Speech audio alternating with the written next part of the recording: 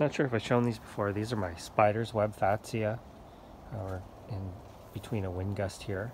I call it spider's web because you get this white variegation, and it's kind of spidery, webbish looking. The fronds all look different. Some are more green. There's one that's quite a bit white. And these are pretty easy to grow.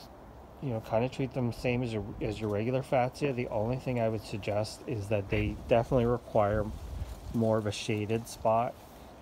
Deep shade is okay for these guys. You'll get more of the white on them. So you're looking at a zone 7 plant. You can see these are just starting to flower. They're behind the other ones because they're more in a more shaded location. And once these kind of get a bit bigger,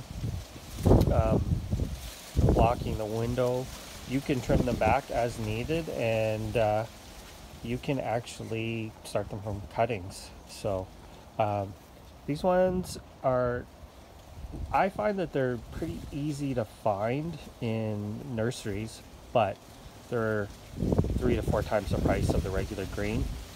So you're able to kind of start them from cuttings. That's a pretty neat thing. They are quite different looking compared to the green. They also, the Fatsias also come in like a white variegation and a yellow variegation. I think they call the yellow one camel or camouflaged.